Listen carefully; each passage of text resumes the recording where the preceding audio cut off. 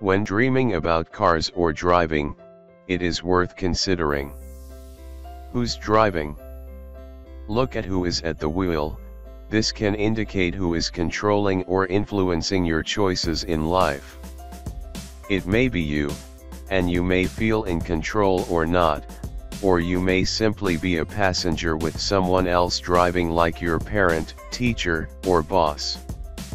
This could mean you may need to look at how you have let their values and beliefs become your own, or how they are making decisions that you should be making. How do you feel about who's driving?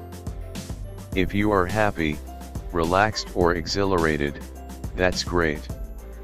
Even if it's not you at the wheel, you may be letting your subconscious or intuition drive you, and this part of yourself is helping you get where you want.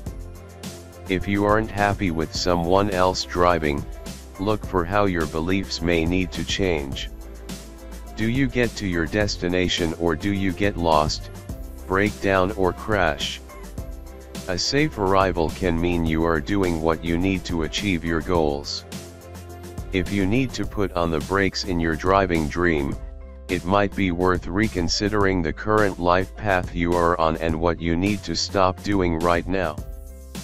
Crashing can mean literally working so hard that your body crashes.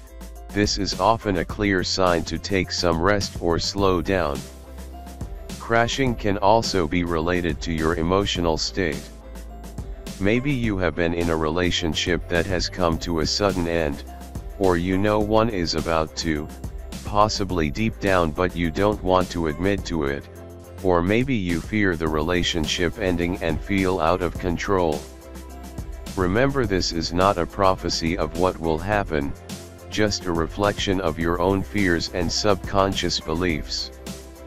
Being lost in a dream can be an indication you feel lost as to what the direction of your life should be, and need to find your true purpose.